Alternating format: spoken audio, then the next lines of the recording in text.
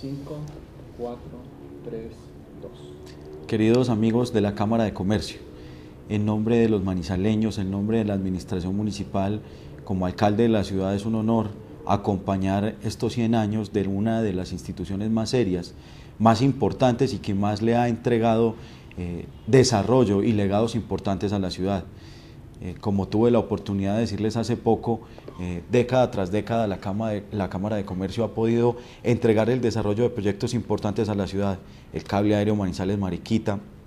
la pista de la Nubia, el aeropuerto de Santágueda, proyectos del centro de Manizales, dentro de muchos otros han sido destacados dentro de la importancia de la ciudad, y esto se ha dado gracias al liderazgo de la Cámara de Comercio. Hoy, acompañando a la administración municipal, nos están ayudando a liderar proyectos como la nueva vía Manizales-Mariquita,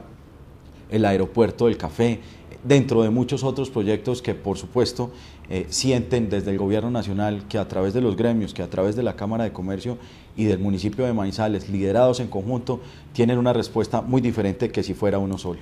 Yo quiero agradecerles por este apoyo, quiero agradecerles por 100 años de historia, por 100 años de compromiso con la ciudad. Quiero felicitar a todos los presidentes ejecutivos, a todos los presidentes de las juntas directivas y por supuesto a todos los miembros de junta directiva que han pasado por estos 100 años. Mujeres y hombres de toda la relevancia de la ciudad que